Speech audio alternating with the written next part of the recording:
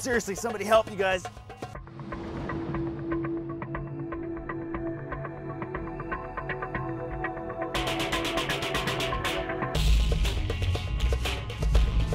The Apostle Paul came to Ephesus preaching Christianity and the one true God. The city of Laodicea, the ruins of which are all around me, sat smack dab in the middle of some of the most prosperous areas of Western Asia Minor.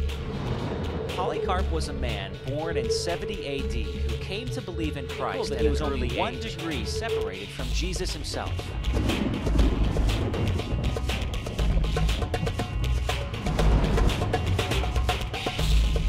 It's what they call the Acropolis, and I want to head up to that little hill right there to take a look at it.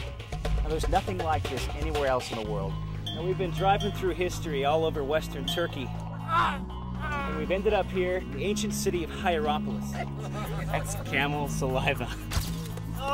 To threaten the temple worship of Artemis, or Diana, was to threaten the very probably one of the most spectacular, celebrated structures in all of Ephesus.